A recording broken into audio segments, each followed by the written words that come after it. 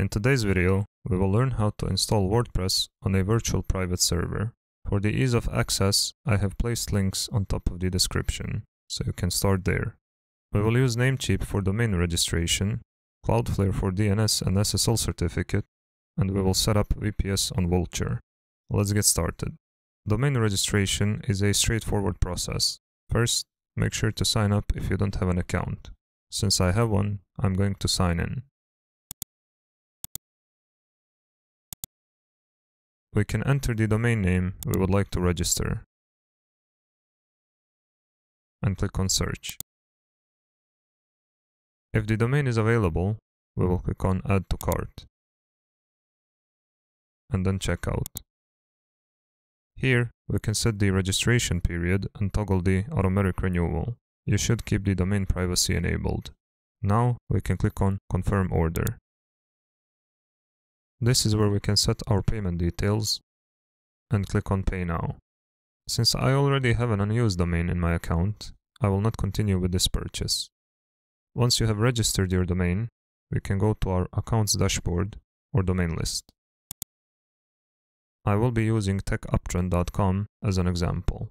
We will click on Manage and stay on this page, as we will have to update our Nameservers later. Now, we will go to Cloudflare in our second tab. Similarly to Namecheap, if you don't have an account, make sure you sign up. Since I have one, I will click on Login and enter my information.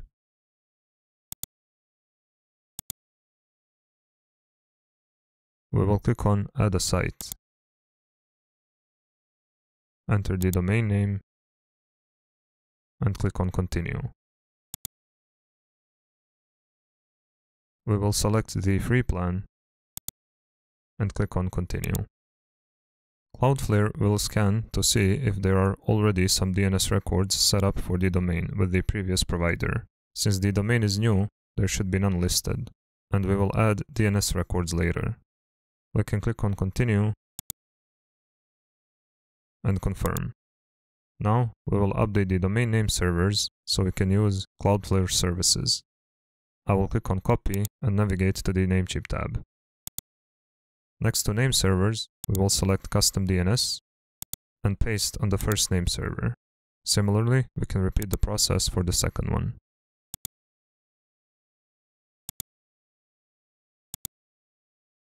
We will click on the green check mark to save the changes.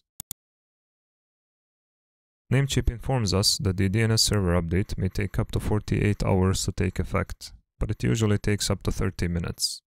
We can close this tab. We will click on Continue and Finish later. Here we can scroll down and click on Check Nameservers now. Even though they say it can take up to 24 hours, it usually takes around 10 minutes. You will receive an email like this. Once the update takes place, we can refresh the page and see the message that Cloudflare is now protecting the site. On the left side, we will click on DNS and stay on this page, as we will have to add our records once we set up the VPS. Now, we can click on the Vultr tab. If you don't have an account and you sign up through my link, you will receive $100 worth of credit to test the platform. I will click on Login, enter my information, and click on the button. On the left side, we will click on Products and Compute if we are not already there. After that, we can click on Deploy. We will choose Cloud Compute Shared CPU. When choosing a server location, you can go about it in a couple of ways. First, you can select the one closest to you, or you can select the one closest to your page visitors. Either way, you will not go wrong, since Vultr servers are quite fast. I will choose Frankfurt. Here, we will click on Marketplace Apps, search for WordPress, and select it. I recommend going with a high-frequency plan, since it slightly outperformed the other plans in the benchmarks. Either way, any of these will do, but I do not recommend regular cloud compute, since it uses standard SSDs. I will select the first plan. We can disable auto backups. and enable IPv6 address. This is optional. I will enter my email here and the blog title. For hostname, I recommend using your domain name. We can click on Deploy Now. The installation can take up to 10 minutes. After it's finished, we will click on it. Now, we can copy the IP address and paste it into a new tab. Or, under WordPress details, we can access the instance. I will click on the middle mouse button to open it in a new tab.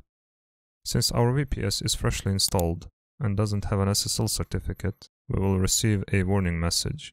We can simply go to Advanced and click on Proceed. This is our default WordPress installation.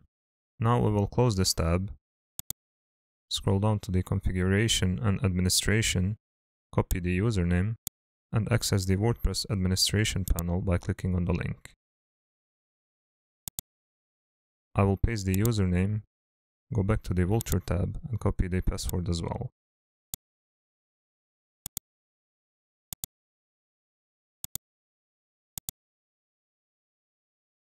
On the left side, we will hover over Settings, click on General, and stay on this page. Now we are going to update the DNS records on Cloudflare to point to our VPS. On Vultr, I will copy the IP address and head over to the Cloudflare tab. We will click on Add Record. For a record, we will type paste the IPv4 address, and click on Save. Now we can repeat the process for IPv6 address.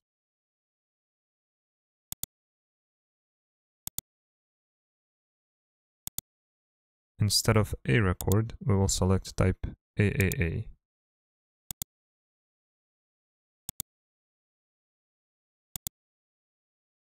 We will add a CNAME record as well. In the name field, we will type www. In the target, we will type @ and click on Save. Now we can go back to our WordPress admin tab and change the address to our domain.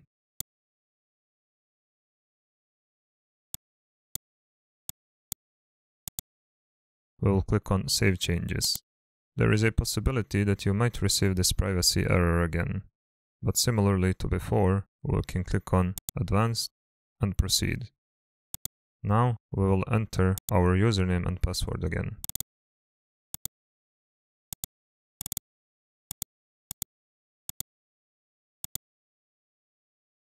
We can navigate to the General Settings.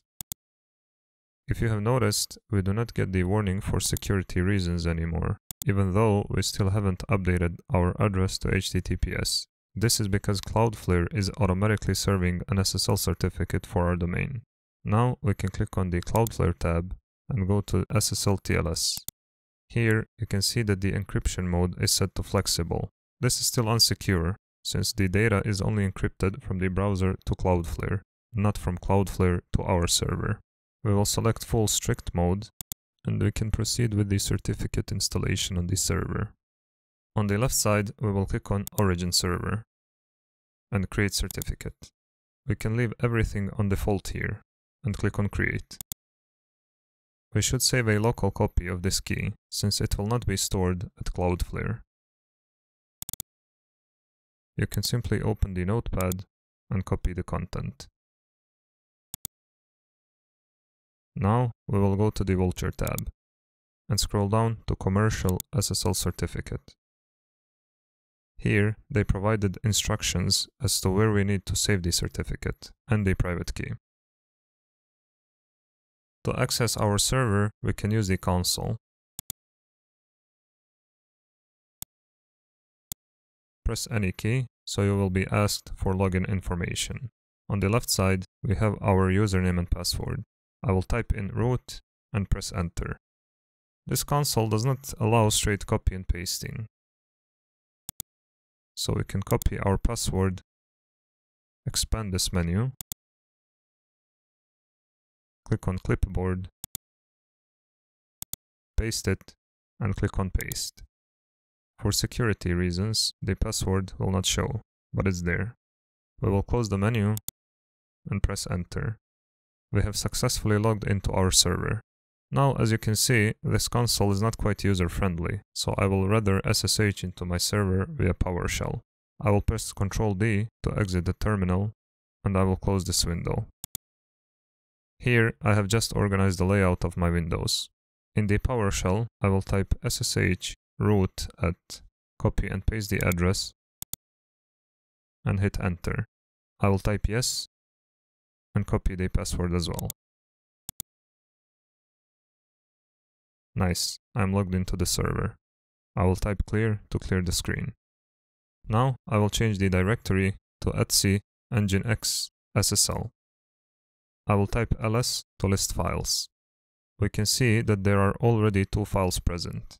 I will type rm server.crt and server.key to remove them. If I type ls again, there will be no files listed. I will use Vim editor to create files, so I will type vim server.crt and press enter. Here, I will copy and paste the origin certificate. To save this file with Vim editor, I will type :wq and press enter. We can repeat the process for server.key as well.